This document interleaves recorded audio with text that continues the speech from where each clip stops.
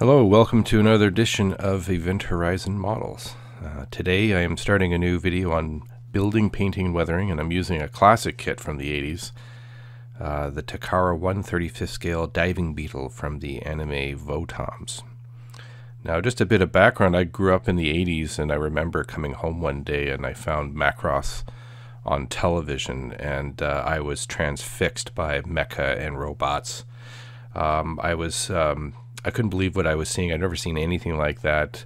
I loved science fiction, but this sort of took on a new thing for me, and it really changed my modeling interests as well, because a lot of these kits from these shows were widely released in North America, even though I think Macross and Star Blazers were the only shows that were actually released in North America for television viewers. I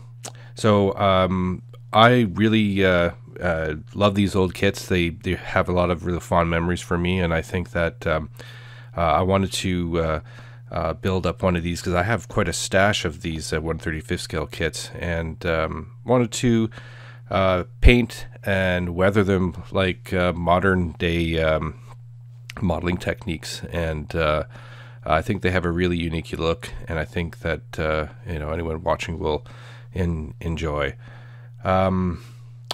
I always liked the 1/35 scale. I feel that it fits in with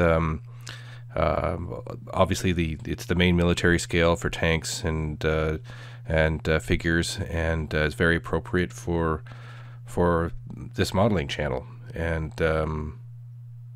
yeah, looking forward to it, and you'll see it from start to finish, right from the beginning, and clipping parts off sprues to using filters and pigments and washes and splatter effects and all that stuff. So thanks for joining, and hope you enjoy this.